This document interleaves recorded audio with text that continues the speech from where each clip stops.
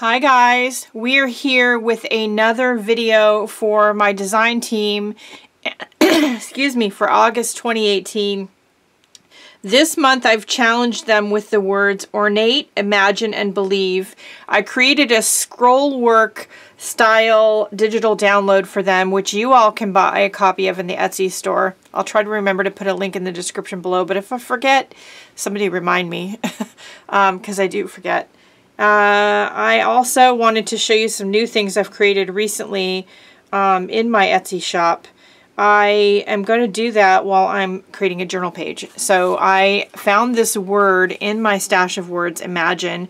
This was sent to me by somebody in Happy Mail. They obviously, to me it looks like they sprayed it with spray inks and then did some stamping on it. So, and it has scroll work and fancy doodles on it. So I thought that would work really well.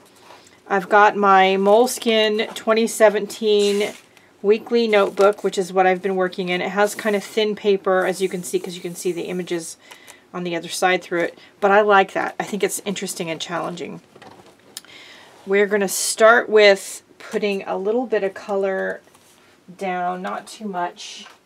I just want to put, I'm just going to grab one. This is a light sky blue Amsterdam acrylic paint. And I'm going to just put, just like that. That's probably too much even.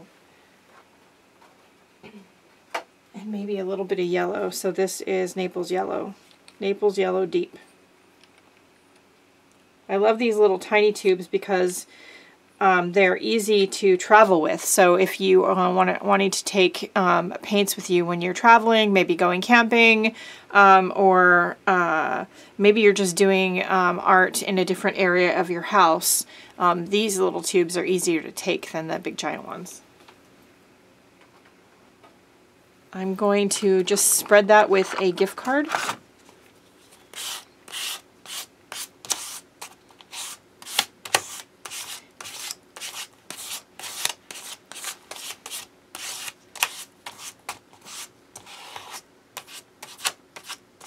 I've got some pieces of thin plastic cutting boards protecting the other pages in the book.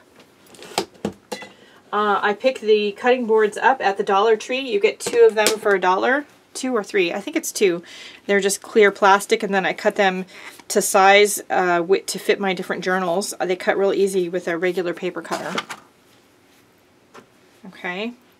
So now we're going to put this up here for a minute. I have been lately into paper cutting. If you're watching my channel and you're a regular viewer, you already know this because there's been a couple videos out. It's been in my vlog at least once. I took some of my paper cuts and I scanned them and made them into files that you can either hand cut or trace and use in your cutting system machine. I have a Silhouette. Hang on, that's my washing machine. Hang on. It's so loud. These are, I also sell a few of the sets already pre-cut in my Etsy shop. Again, I'll put a link to the shop in the description below. You can look around and see if you can find these things.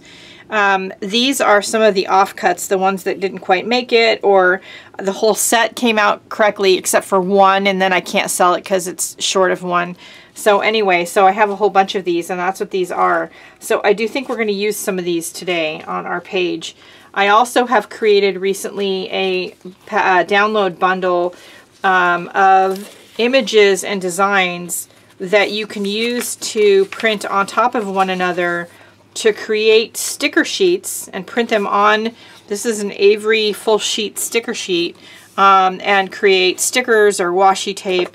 I love it, and I did cut some of it up into washi tape. When I was creating these, I accidentally printed this plain background on this plain printer paper, and you know what? I love it. So you could, of course, take any of these and print them by themselves onto regular printer paper. Now each one of these, so you can see that this is here in the background, that's one layer, and then the color is another layer, and the files are created in the download so that you have these separately, so you can combine whichever ones you want. So we're going to use some of that too. I've also created recently some positive affirmation cards for the Etsy shop. It's again another download with instructions for how to make the cards in the description of the listing. And I was making some cards of the cards the other day, and these are sort of the leftover pieces. So I have those too. I don't know if we'll use them, but they're out here on the table. They're very totally usable. So let's see what we can make. Let's keep our challenge words in mind. I'm going to, of course, use the word imagine. I've got this here. That's going to look great on our page. And I'm going to see what I can do. I'm going to speed forward through the process. I'll be right back.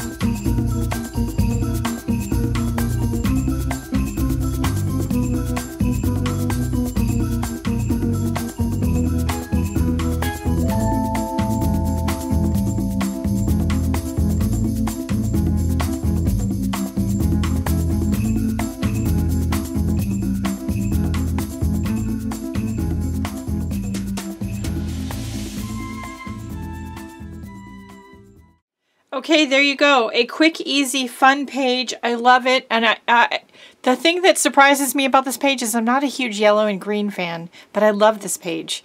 Anyway, this just shows what you can do with just a few simple things laying around your art room to be expressive, get some art in, you know, make yourself happy. That's what it's all about. The design team has come up with some great ideas this month. So I want to encourage you to go watch their videos. The links are all in the description below. And don't forget to check out my Etsy shop if you have a chance. Support my channel and the free content here on YouTube by shopping in my store. I sure would appreciate it. The most important thing, of course, is go out, make some art, have some fun, and do something nice for yourself because you deserve it. And I'll see you later. Bye, guys.